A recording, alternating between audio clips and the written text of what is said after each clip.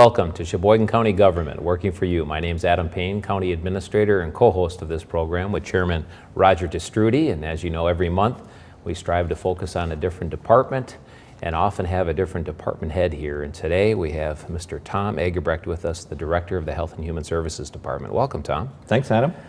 Let's set the stage by just sharing a little bit about yourself. When were you hired as our director? Just tell us a little bit about yourself. Sure. Well, I've been here for not quite 5 years, hired in August of 2009. Worked for Brown County 11 years prior to that, and Manitowoc County for 10 years prior to that, and worked down in the Milwaukee area for a number of years too. But by far, this is the best place to be, and I'm so glad to be here. Well, we're glad to have you here. I can't believe how the time has flown. I know. 2009. Interesting. Tom is one of 19 department heads that I have the pleasure of working with, but works with the largest department, a budget of a little over $31 million, a lot going on in that department, and a lot of activity outside the front door right now with some remodeling. But before we get into that, share a little bit about the different roles and responsibilities of the Health and Human Services Department and the divisions that you oversee. Yeah, our work is authorized, required under Chapter 46 of the state statutes. All counties across the state have to provide what I describe as health and well-being services for county residents, and we do that with about 178 employees. We have 4 operating divisions, and that includes our Public Health Division, our Social Services Division, community programs, which includes elder services, and we offer economic support assistance as well. And we do that in actually 4 separate locations. We have our main offices on A Street across from Fountain Park. We have our economic support operation located at the Job Center, which is on Wilgus Road near Taylor Drive. We have an Aging and Disability Resource Center, which is in Sheboygan Falls on Forest Avenue. And we actually have 3 staff assigned to the Sheboygan Area School District. They work out of a school called Tower Academy, and they work in the interest of kids that are served in that setting. So while it's not an official work location for us, we do have staff assigned there. So all of those locations, all of those staff to provide safety net services for the county. When you say safety net services, please give our viewers a little bit of a flavor for that. What type of services are provided? Well, again, at times there's persons who are vulnerable, subject to neglect or abuse. That includes children. We've got elder abuse that occurs as well. It's not uncommon for older persons to be taken advantage of by acquaintances, even family members, and there's times that we have to go in and investigate that.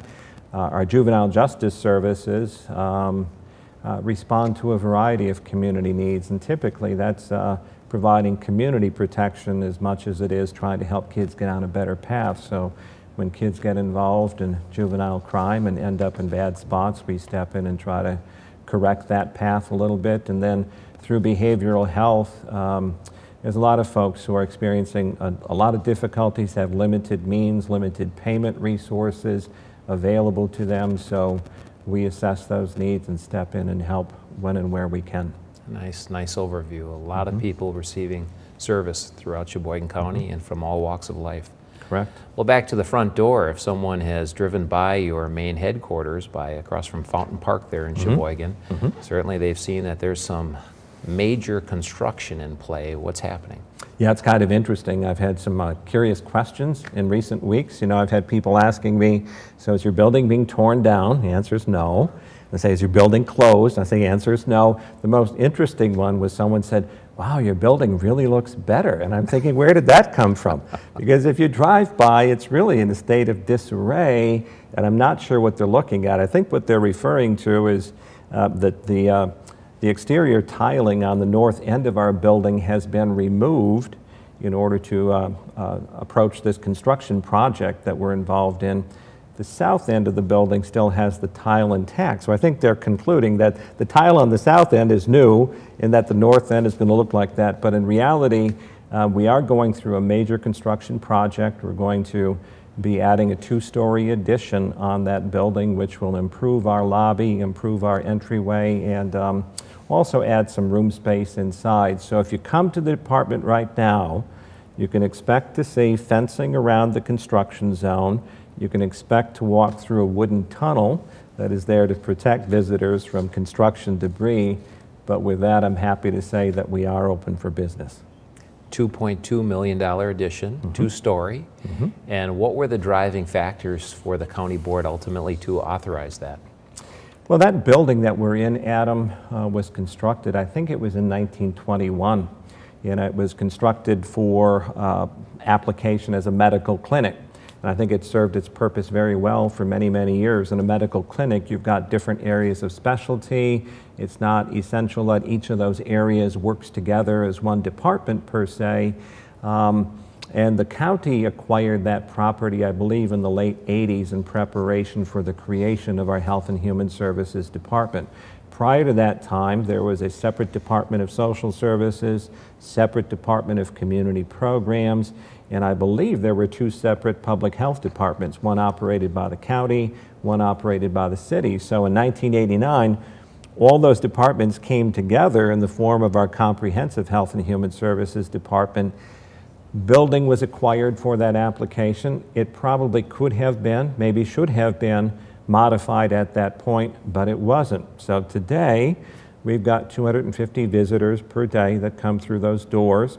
We have a lobby area in the main entrance that's able to accommodate 6 persons at a time, which means that all those visitors are cleared to interior spaces in the department where we have 4 additional reception stations in play. So when that happens, information and property security is compromised. People get cleared into the interior of the building, and you don't really have close, tabs on where they may be at point in time. It's not efficient to have 5 separate receptionists operating in the interest of one department. And also consumer privacy is really compromised because when those visitors are cleared to the interior spaces, they're typically waiting in what I would describe as hallways or common areas. So it's just not a comfortable spot for consumers to be. We had a operational study done by Virchow Krause back in 2006 that recognized all of that. Virchow Krause came in and looked at what we might do to improve efficiencies within our department, and one of the recommendations they made was that if ever we could find the means of creating this new addition that we're talking about today, we would satisfy all of those concerns. We would improve efficiency, we would maximize consumer privacy, we would eliminate some of those security breaches.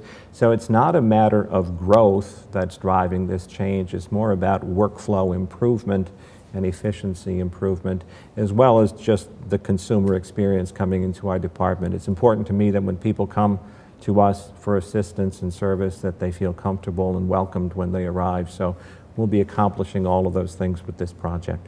It's time. It's a tired building. It's served its purpose for a long time, and it's going to in the future, but it was time for some additional work. I know personally, coming over to the building from time to time, whether it's to see you or for a Health and Human Services Committee meeting, as you said, you walk through that lobby, and there are times when people are almost tripping one another because that lobby is so small. And then the other more personal experience for those of us who have been in that facility, whether it's customers or staff alike, some of the bathrooms in that facility are smaller than, I think, an average person's closet, where literally it's difficult to move. And being a larger guy, it makes me think of the Chris Farley movies where he had some challenges with some small bathrooms. But that was clearly an area that we had to improve, because you pointed out on a number of occasions that if you have clients there with young children, I mean, frankly, it was difficult for a mother or father to take their child in a restroom and change a diaper or whatever needs to be done. So really nice to see that improvement. And then, of course, the other one I know you're very excited about is you'll finally have a chance to meet with all of your staff at the same time. Yeah, so as a byproduct, where we end up through this project, and I appreciate you mentioning the restroom issue, we have one accessible restroom in our entire building. So we've got 178 employees and 250 visitors per day, one accessible restroom tucked away in a corner of the 3rd floor. So that's been one handicapped accessible. One handicapped accessible. Thank you. Yeah, that's what I mean by that. There are other ones, but there are other ones with 2-foot doors on them. Right. And it's interesting back in the day how 2-foot door met code, and You'd never get away with that now. So you'd never get a wheelchair through those doors, let alone be able to turn once you're inside. So as a byproduct of all these changes we're going through, our lobby is going to not accommodate 6 people. It will accommodate 30. We'll have a meeting room on 2nd floor. Our largest meeting room right now accommodates 40. We'll accommodate 128 with this new addition. We're going to have 3 accessible restrooms added. We'll have centralized reception, so we'll go from 5 reception staff down to 3, and we can use those employees for other purposes. We're going to have some new exam rooms as part of that addition. So when we had our TB outbreak last year, we had folks with TB walking through the department so they could be seen by public health staff. So that's not a great situation for anyone involved, visitors, staff, or others. So we'll have 2 rooms in that new addition for public health examinations as well as immunizations. So when people come in for shots, people come in for exams, they can do that right off the lobby. One of those rooms will have negative pressure handling attached to it so that we don't have air exchange through other than that room, and that'll better protect visitors and staff as well. And so by and large, that's what's going to happen in that addition. We're also going to be moving our business office from a corner of the 2nd floor down to just off that lobby area. There's a lot of folks as they come in to receive services from us that have to check in with our business office, and they contribute toward the cost of their care when they can. They make payments toward that when they can. Having that office in a more consumer-friendly location is going to be an improvement. And then once we get that established, those spaces that are being vacated by our business office are going to be rededicated for administrative office purposes, mine included. Right now, I'm on the 3rd floor as well. Back in the corner of 3rd floor, it's a great place to be, but it's not all that accessible. And I think when people call upon me or want to see me, I'm kind of hidden away a little bit. Also, our business manager is an opposite corner of the building on 2nd floor, and our administrative services supervisor is in the middle of the 2nd floor. And quite honestly, I do a lot of activity with those individuals, and being in 3 different spots within that building isn't maximum. So we're going to repurpose that current business office for administrative office purposes. It'll help our workflow, but it'll also make the director more accessible to anyone who wants to have contact with them. So lot of activity going on. Excellent, excellent overview, a lot going on, as you said. And final question before I turn it over to Roger, when do you anticipate then the construction's going to be complete? Mm-hmm. It's going to be a 3-phase project. So phase number 1 is building that new addition, that new 2-story addition that will include our reception area, those exam rooms that I talked about. I neglected to mention we also want to create a central intake office within that new addition. And what I mean by that is we've got folks that have difficulty navigating our many different service areas, knowing who to connect with. And I think just from a customer service perspective, if we could offer assistance there to visitors right off the lobby, that would be value added. So that addition is scheduled for completion in October as things currently stand. Once our staff move into that new addition and vacate the current lobby, that 2nd phase will be reconstruction to create that new billing office, that business office that I described. Mm-hmm. And once that's done, probably around year end, we can then start considering the repurposing of the business office to remodel for administrative purposes. That piece, that phase 3, will be handled by our county staff, our building services staff. We don't have a schedule developed for that yet, but the main renovation should be completed about year end. Year end. Yeah. Time for the new year and maybe a house warming around Christmas. Hopefully. Yeah, very good. That's the plan. Thank you, Tom. Mm-hmm. Roger. Tom, good to have you here, and great work that your people do. And I know many people, visitors as well as your staff, will appreciate the changes in the Health and Human Services building. Thanks, Roger. But I also understand the Aging and Disability Resource Center in Sheboygan Falls will be seeing some improvements as well. Mm-hmm. What is the planning and why and where? Why that? Yeah. So yeah, we have a lot going on, and you're right, ADRC is going to see some changes as well. So much like our main building, that current location for the Aging and Disability Resource Center wasn't designed for that purpose. We moved into that building in 2010, I believe it was. We had previously been leasing space downtown in what was called the Baxter Building, which wasn't the most consumer-friendly, wasn't the best environment, and there was a cost, the lease cost connected with it.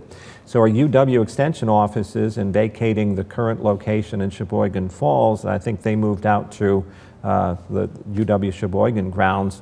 That created opportunity for us to move our ADRC staff and operations into that building. So it's much improved office space. It's more centrally located, so perhaps better for many residents of the county, but it's not optimal in terms of entrance. So the main entrance on that building, if I'm recalling correctly, faces south. The parking lot is on the north, so when you park to gain access to that building, there is no canopy that protects visitors from the elements.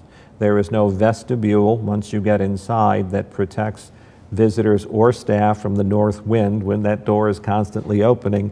And the reception area there is tucked away into a side room right now. You can get there, but it's not readily visible when you enter that building. So rather than entering through a service door that is not all that welcoming and what had been a back door for that facility, we're going to give that a facelift as well. So there'll be a new canopy added, again, to protect people from the elements as I described. There'll be a vestibule added to protect from that north wind, and our reception area is going to be moved from the current side office location to close proximity to that entrance. So we expect all of that to be an improved consumer experience as well. That sounds great. And when do you expect that to be completed? The timeline on that, we expect that'll happen this year as well, Roger. Not quite as tight a timeline. I can't give you specifics on that. Jim Tabeast of our Building Services Department has been working with the architect and getting final design plans drawn up for that. We just got those done. We have preliminary estimates on cost, but we don't have formal bids yet. So once those are received, I think that project can get started. I would anticipate that might be about year-end as well, as long as Jim can handle all of those projects at the same time. And some wonderful projects going on, but where is the money coming from to pay for that? Yeah. We have been blessed, we have been fortunate through the efforts of our staff and I guess just good fortune in general. We've had a number of years in a row of positive budget performance. We've outperformed our budget. We've hit the end of the year with fund balance, if you will. So in both applications, with our main building, that's about a $2.2 million cost, as Adam described. We've had significant savings in recent years, some of which have gone to the county's general fund, some of which have been held in fund balance for our department. We're able to draw upon those dollars now in lieu of bonding for this project, so there's no new costs being added. And same thing with the ADRC, that's funded through state and federal funds. Last year we outperformed our budget by about $135,000, and the state has given us permission to carry those funds forward in the interest of this project, as well as some furnace replacement at the ADRC. So again, no new money is going to be involved. Instead, we'll use budget allocations from prior years to get both of these projects done. And as anyone knows, if they've ever done a remodeling work on their own home or anything, there's always some surprises. Electrical or plumbing behind the walls. Have you hit any major problems at all? Or? No, there hadn't been anything you know, that has created big challenges. I think our early estimates of cost for the main building project weren't quite where they needed to be, and I think once the final study got done and sewer laterals needed to be run out to the street, and there was an underground fuel storage tank that needed to be removed. And that was a bit of a surprise. That was a surprise. I don't think they were anticipating that, and so that had to be dug out before construction could even be started. But with those things in mind, it's been going pretty smoothly, and I would say pretty rapidly. So I'm pretty pleased with that progress. And you mentioned some of the things that building services have done and Jim to Beast. Is there any ongoing things that they have to do in the meantime to keep things open for you, or is that pretty well handled by the contractor? Jim, I can't say enough about Jim to Beast. Jim has just been so tremendous to work with through this process, and it's not like this is just the last few weeks. It was back in 2012 that the east facade of our building needed to be replaced. We had a stucco exterior that was kind of deteriorating, and so Jim planned for that replacement with an eye toward this future addition. So basically since 2012 we've been looking at this project. He meets with the contractor on a bi-weekly basis. He's in contact with us. He's been tremendous to work with, and again, big shout out goes to Jim. Well, thank you very much for the work you do, Tom. Thanks, Roger. And Jim to Beast, if you're not sure, well, who's Jim to Beast? He's our building services director. So he oversees not only this building project, but all building projects throughout the county. And there's a lot going on this year. So he's got his hands full, and as you said, is doing a great job. Yep. Switching gears back to the services, back to where we started a little bit, and the very important role and responsibilities of Health and Human Services. Tom, you and I had the opportunity to attend a meeting at Blue Harbor. I think it's been a few months now. It was a community conversation about mental health. And there's been a lot more discussion and focus on mental health challenges and needs, safety net of late, not only in this community, but nationally. Please give our viewers a little flavor for, well, what was that meeting at Blue Harbor all about? Who was there, and why did it happen? Yeah. Estimates, Adam, suggest we have as many as 23,000 county residents any point in time that would have diagnosable mental health concerns. About 5,000 of those individuals would fall in a category of having a serious mental illness.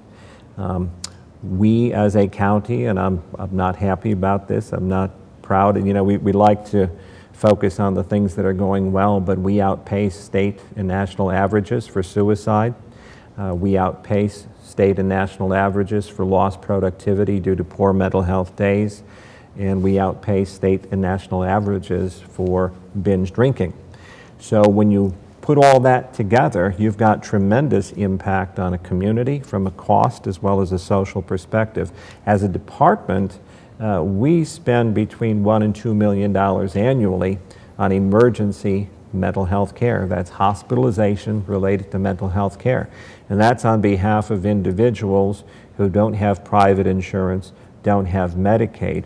When you start adding those costs into the mix, you can understand how significant that is just from a healthcare perspective, but then also when it's not treated, when we fail to treat that, we end up with very, very poor outcomes, including suicide. We end up with higher levels of incarceration, and there's costs connected with all of that.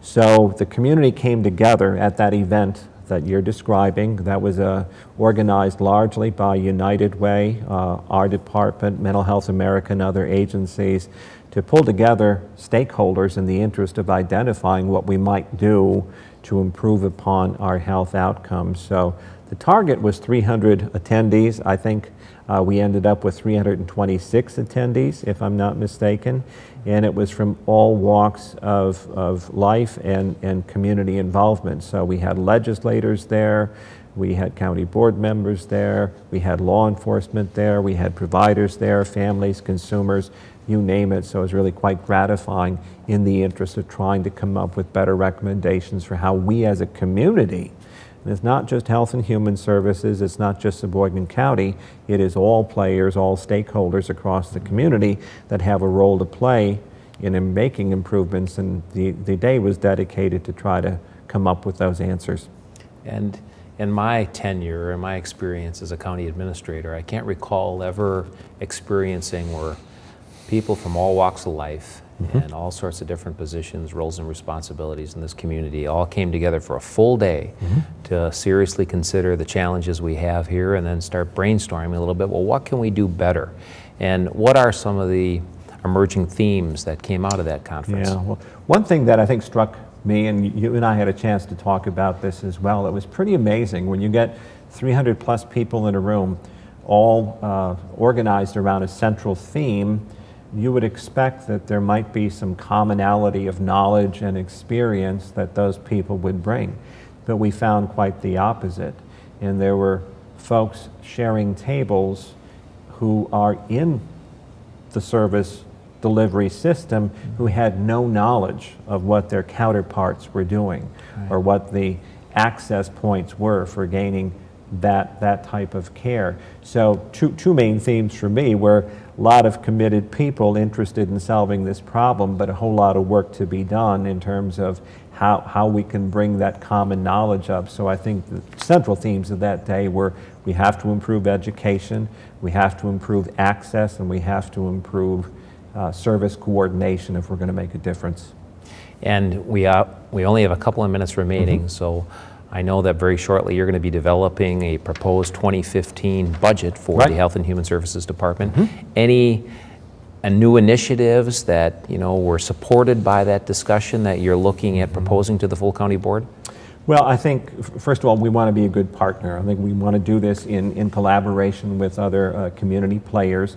But with that said, we're actively pursuing a concept of helpline. And what that means is a resource that consumers can call. We have a crisis line right now. We'd like people to have a place they can call before they get to crisis. We're working on that. We're going to see if we can't establish a central intake position within our department. We're also partnering with Washington, Ozaukee, and Dodge counties to access some new state mental health funds that the governor approved, only available on a regional basis, and we're working with those counties in the interest of expanding those services.